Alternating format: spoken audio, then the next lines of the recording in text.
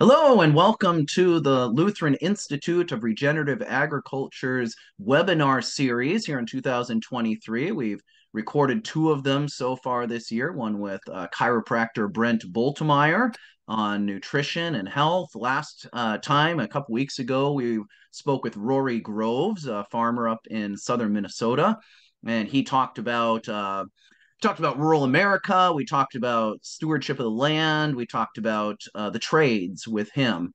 And now today, as our third podcast or third webinar of the new year, we are glad to have joining us Del Fike. He is the co-founder of Graze Master Group, and I'll let him explain what that is here in a little bit. A farmer near Pleasantdale, Nebraska. I should probably introduce myself now too. My name is Pastor Christopher Murundi. I serve as the director of the Lutheran Institute of Regenerative Agriculture, and it is my joy to bring to you all these voices. And we keep scheduling. I just scheduled a new webinar today, so we keep bringing on these new voices for you to hear, and hopefully you enjoy these webinars and you share them with your friends and so on and so forth. So we're going to do this in two parts. We'll record this part and then we'll record another part about 20, 25, 30 minutes each, and we'll drop one on Monday and one on Tuesday. So definitely tune in for both. We'll be hitting different topics on each of them. Well, Del, thank you very much for being with us today. Absolutely. It's my pleasure. Dell's been a wonderful friend of Lyra and a wonderful connection that we've made, and that'll become apparent as our conversation goes on. Dell, give us a little bit of your biography, your background. What got you into this whole gig of agriculture in general, but particularly the quote unquote regenerative sphere. What kind of got you into all that? What's your path? Well, there's really only two ways that you get into regenerative agriculture. It's either you have it in your heart or you have to. And so I think I was a little bit of both, but certainly more of I come to the epiphany of we're doing a lot of things wrong, not just everyone around. I was doing a lot of things wrong too, and needed to change what I was doing, not only for the health of the soil but the health of the family and community, and the longevity, and also the resurgence of the small town that I'm old enough that I got to see the vibrancy in the small towns as a kid, and I got to see him go away. And so I would really like to see him come back to at least some vibrancy. And so my path's been a big journey of a lot of mistakes, and also a lot of things that I think we got right, or we're getting right, or I can't tell people what to do, but I can tell them what not to do. And I think that's just as important as maybe reading that crystal ball, and maybe you should do this or maybe you shouldn't. But I know what not to do and what works, in many areas across the country, if not most all of them. We've been to a lot of them through our pilgrimage here. And so the Graze Master Group was a offshoot after about 8 or 10 years of consulting on regenerative practices, and just like we'd had enough of everyone saying that we needed to do something different, but yet there wasn't resources to go out there and necessarily talk to people or find different products or do things in a manner that was conducive to healthy soil and healthy families and things like that. So I had a long stint in a pretty large-esque farming operation that was conventional, that we went no-till way back in the day before most people did. But God also had different plans for me. In 1999, I had several back surgeries, and it changed the course of what I was doing, and it allowed me to finally go to college and do some things different, and ended up in the medical field, which taught me a lot, and then worked for a nonprofit here in Nebraska that helped farmers and ranchers with disabilities. I did that for several years, and got into a little bit of the corporate ag side, which was enough to know or to tell me that that was not the direction I wanted to go, or the direction any of us should go, that truly had a desire to make things better. So that was a long answer to a short question. Sure.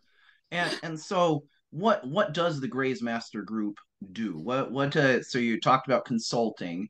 Hey, take us through what does your team do? What does your team look like? You go to your website, and I'll be putting the link up to your website on underneath the show here and on our blog and that sort of thing. You take a look at that page where you have all the pictures of different people. How have you collected them together? What's the goals? How do you go about things? Well, we're very particular on who we bring on board. Um, we don't want any duplication. If we've got one person in an area, that's the specialist we want, and we're not going to put two in there. Carrie Hofstar and I really started the Justice Graze Master Group was started a long time ago. In 2015, I trademarked my breed of cattle here that we call Graze Masters, and then we use that name. Kind of the same philosophy of, hey, if we can build a breed of cattle that work any place, we can put a group of people together that they're specialists in a lot of different areas to help everyone in agriculture. So, yeah, when you go to that page and see all those people, we've got Nate Belcher's Hybrid 85, Cover Crop Exchange, Kirk Peterson, Vance Hire. They're on the financial side. Ward Laboratories in Kearney, one of the largest labs in the world. They're a Graze Master partner. We've got a community builder. We've got people nutrition person now. We've got cattle experts. And then just recently we got signed on with or one of the largest hemp contractors and growers in the country signed on with us. And so we want to have the best resources for people.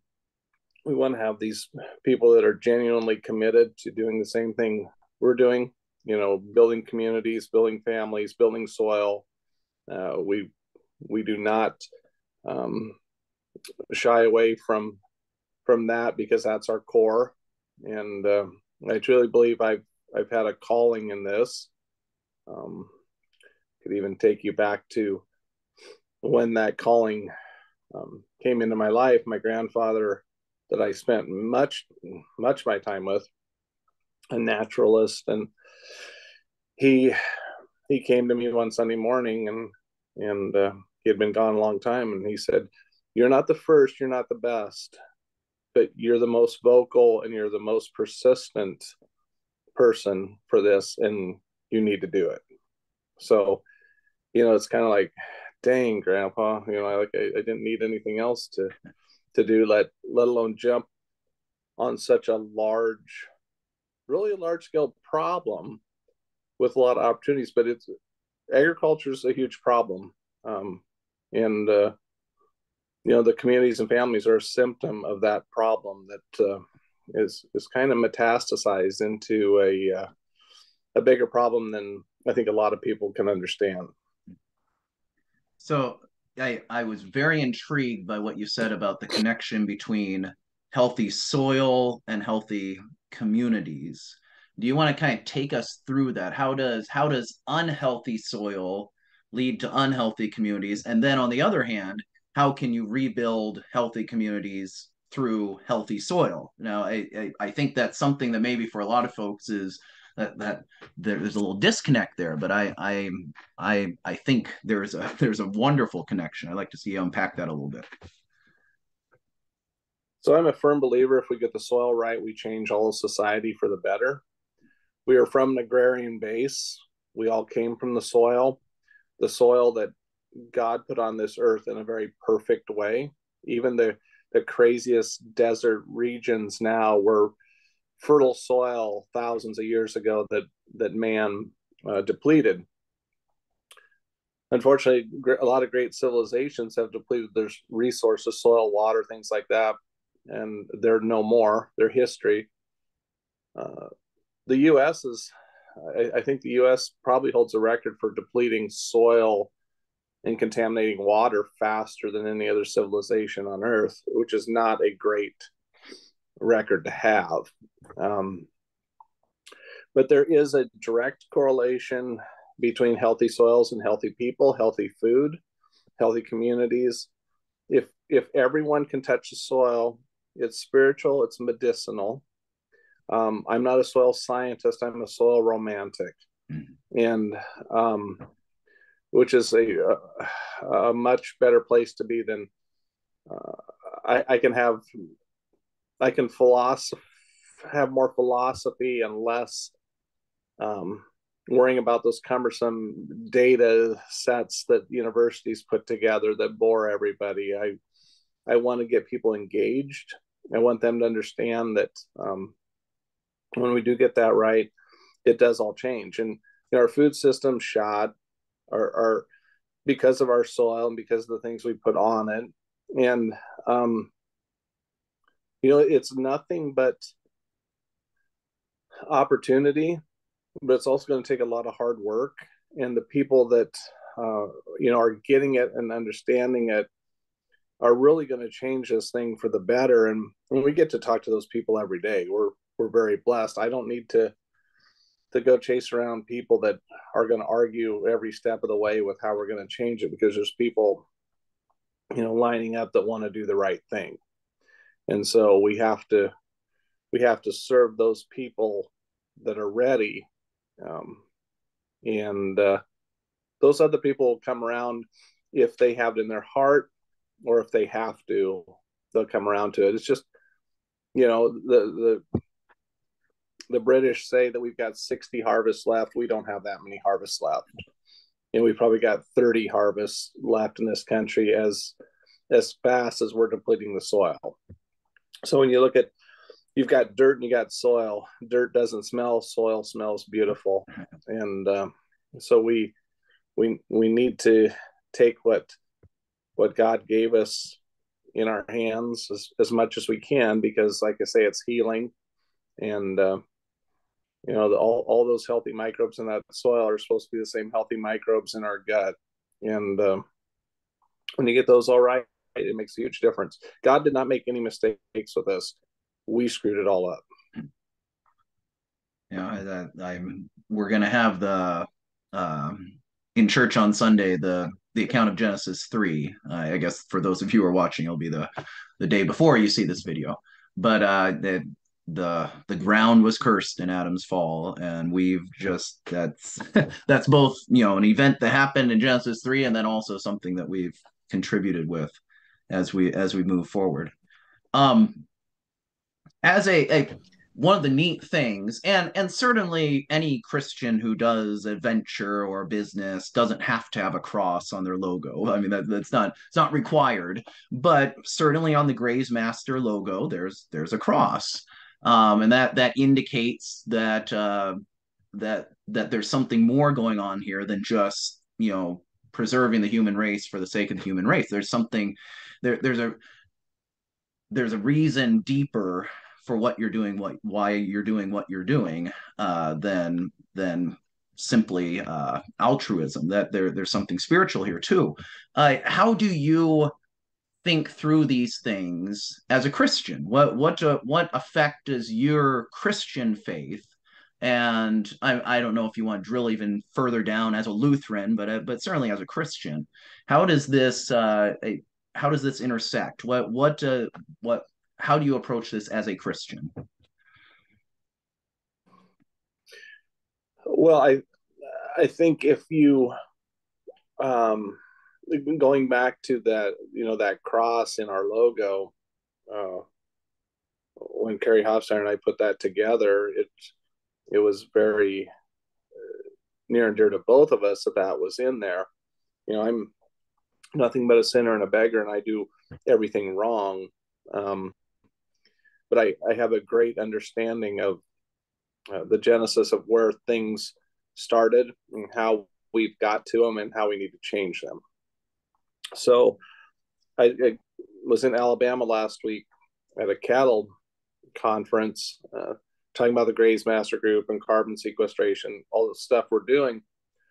And a guy come up to me and he was showing me a picture of my logo, and he was pointing to the cross, and he said, "I want to be a part of that." Mm. And I said, "Well, you can be, it's," and he goes, "Well, if you've got that on your logo, just like you said, it has to mean something." I am past the I I'm not a good Christian, but I'm a Christian.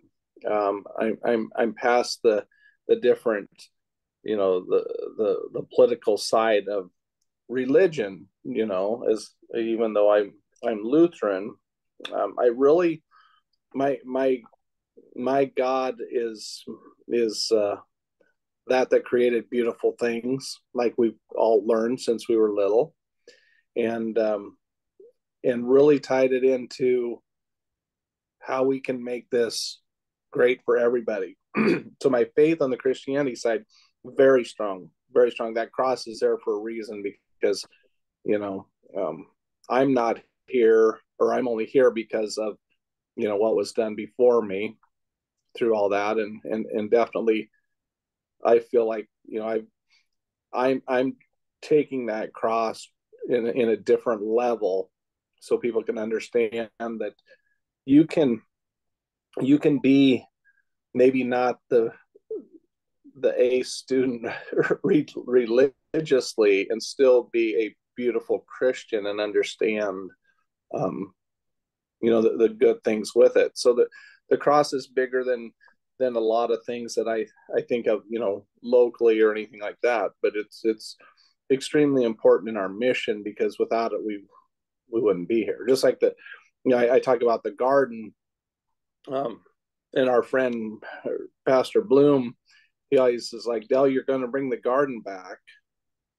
Well, I'm trying, but I said, you have to remember that garden was most likely 100% not in straight rows. It was full of every kind of plant, including weeds that weren't weeds back then, that man named weeds later.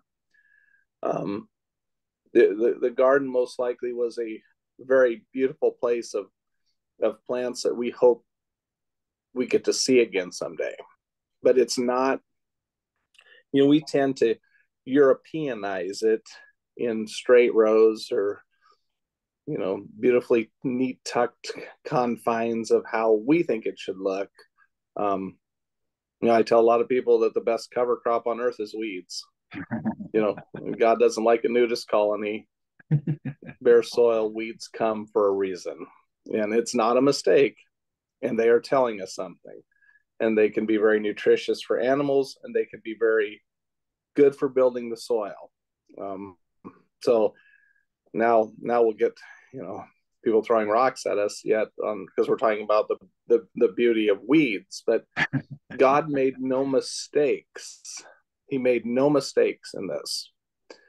We just happen, as human beings, just happen to be the dumbest animal that he put on earth, and we try every day to make it better.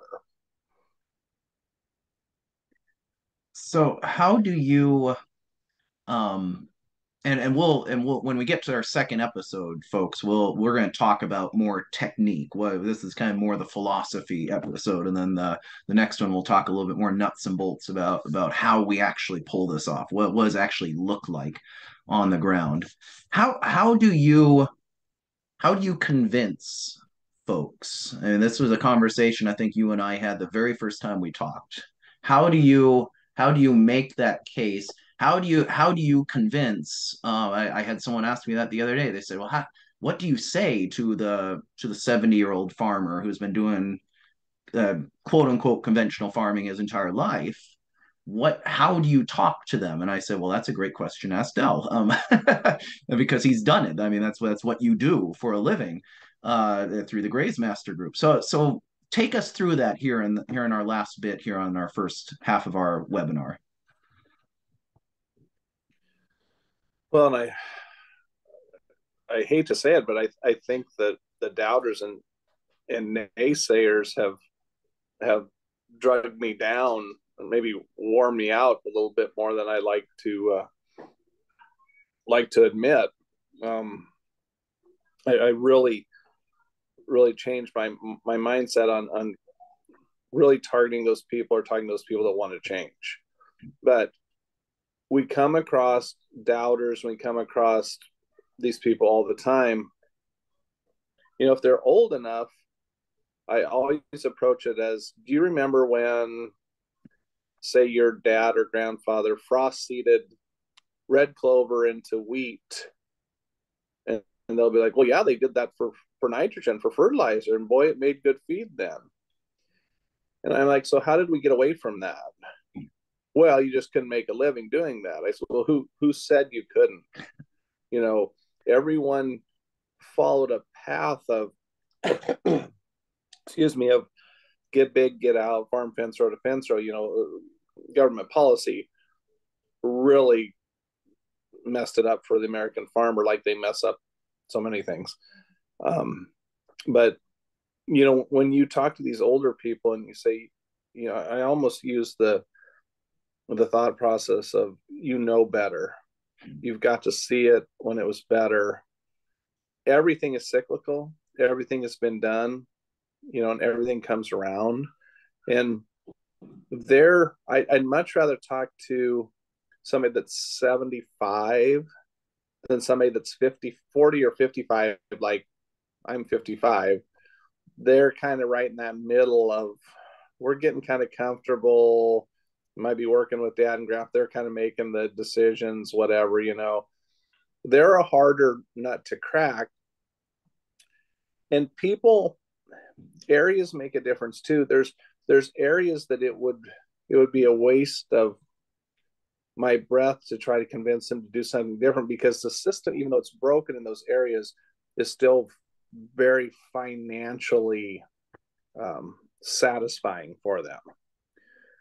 So if you're on top of a bunch of water, or if you're in the middle of one of those ice states that has a lot of black soil, and where maybe you don't have to change as much as the guy in eastern Montana, or central Kansas, or we kind of all ended up where we ended up, but it's really made our minds different in the urgency to change and the urgency to make things better, because it was so tied into the longevity of the operation that if you didn't change in those hard scrabble areas, you weren't there. You ceased to exist. And I didn't really answer your question on how we approach it. It really is, each person is different. A first generation farmer that has no preconceived notions and zero unlearning to do is like an elementary kid that you talk to about how we need to farm. They're like, oh, I get it. Everyone should farm that way. When you talk to somebody that's been stuck in it for a long time, they're resistant. Change is hard. And it's scary. You take a huge, huge leap of faith when you go back to a very natural type operation. And that faith, as you know way more than I do, that faith is there. We're just beat down, or